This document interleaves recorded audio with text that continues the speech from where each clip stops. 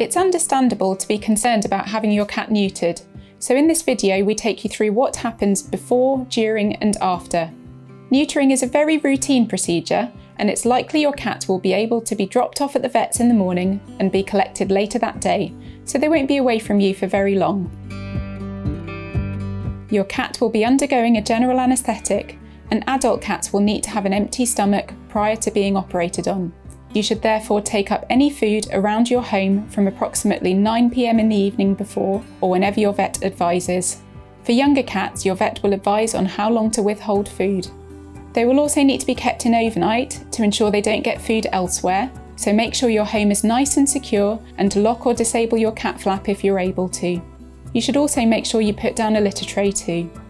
If your cat is nervous about being put inside a cat carrier, it may be a good idea to leave this out all the time so they can get accustomed to seeing it, and to place a blanket inside that has their scent on it so it smells familiar to them.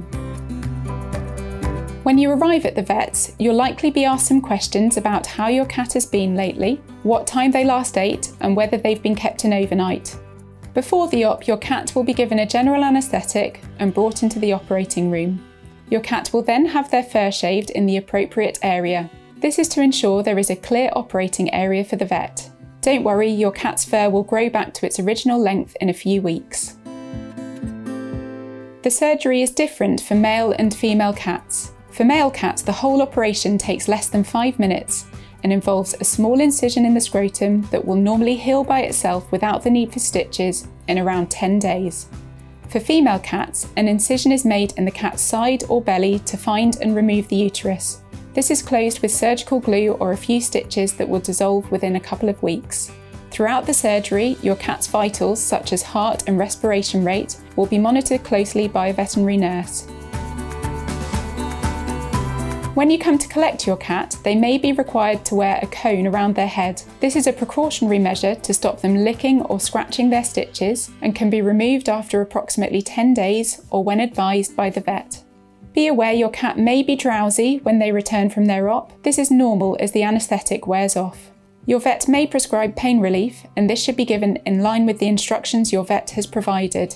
Some medication can be given in your cat's food, but if you need any advice on how to give medication to your cat using a pill popper or by hand, you can watch our other videos.